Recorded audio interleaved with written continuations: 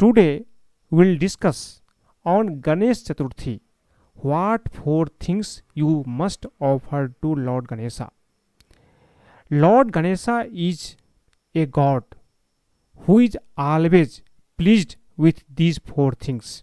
So, on the day of Ganesh Chaturthi, either in the morning or in the evening, you must offer these 4 things to Lord Ganesha to fulfill your wishes to get lot of money. First thing is sindoor.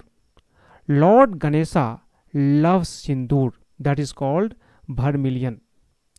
Placing sindoor mixed with turmeric on his feet on Ganesh Chaturthi day will quickly fulfill all your wishes. Second thing, Durva grass.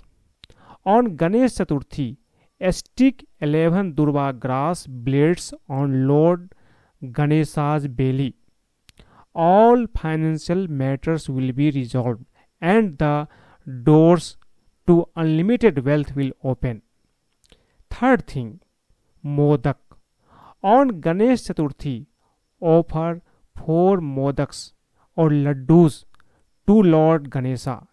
Keep one modak with him. Offer the second one in the Ganesha temple.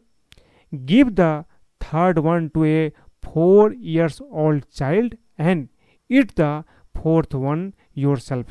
This is the way you can attain the wealth.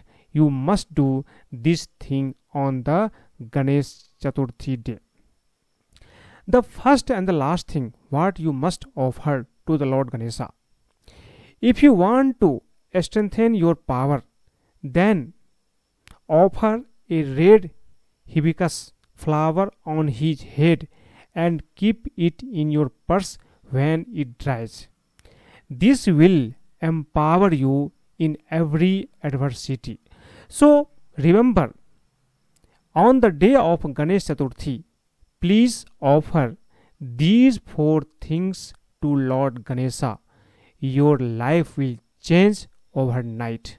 That's all for today. If you like this video, please share with your friends and family and write in the comment box Ganesha Ganesha. That's all for today. Thank you very much.